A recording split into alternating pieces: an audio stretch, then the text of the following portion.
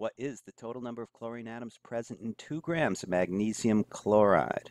Well, they want chlorine atoms, and that's a few steps here. We're going to go from grams of magnesium chloride to moles of magnesium chloride using its molecular weight. Then we'll go from moles of magnesium chloride to moles of chlorine because there are 2 chlorine atoms for every magnesium chloride molecule. And then finally, we'll take advantage of Avogadro's number, which is how many a mole is, to convert that into the total number of chlorine atoms. Here it is shown mathematically. Start with what you're given, draw a bunch of lines, write equals how many chlorine atoms, and you got a setup. We have 2/95ths of a mole since that's its molar mass. Notice that grams cancels. However, we're going to double that because there's 2 chlorine atoms per magnesium chloride molecule, fine.